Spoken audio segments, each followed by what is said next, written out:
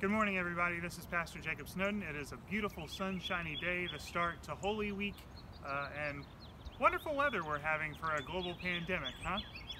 I was thinking about the weather a little bit this week whenever I was looking at the story of Noah. It's in Genesis 7 and 8.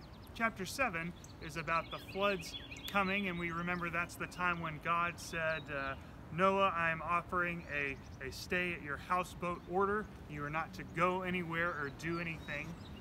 And I wonder if you remember how long that was. Maybe you remember that it was 40 days and 40 nights. There's traffic and a bag going down the street. It was 40 days and 40 nights when the rains came. Maybe you even remember that it was 150 days after that the waters abated.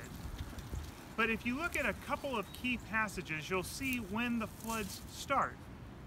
Noah was 600 years old, and it was the 2nd month and the 17th day. Just before God commands Noah to get off the ark, Noah is 601 on the 2nd month, on the 27th day. That what we remember as the hardest time, the time when it was raining, was just 40 days and 40 nights. But Noah, not Moses, Noah was on the ark for over a year. Now, I don't know how long that we will be social distancing or that we'll be in our homes, but I say this, it takes time for the waters to abate. It takes time for us to get back to normal, and we can be prepared for that.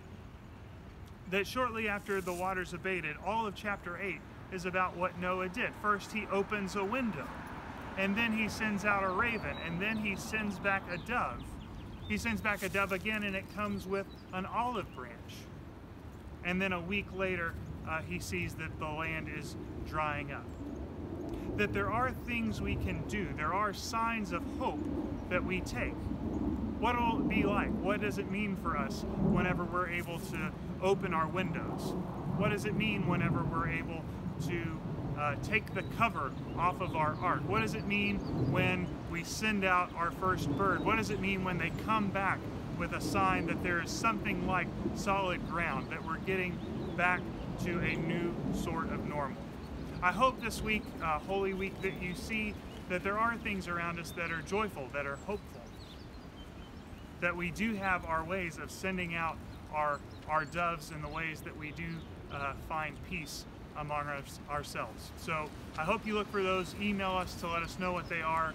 You'll be seeing grace notes throughout the week. There's lots of things going on for Holy Week, and so I hope that in some ways that this is a memorable Holy Week. How could it not be?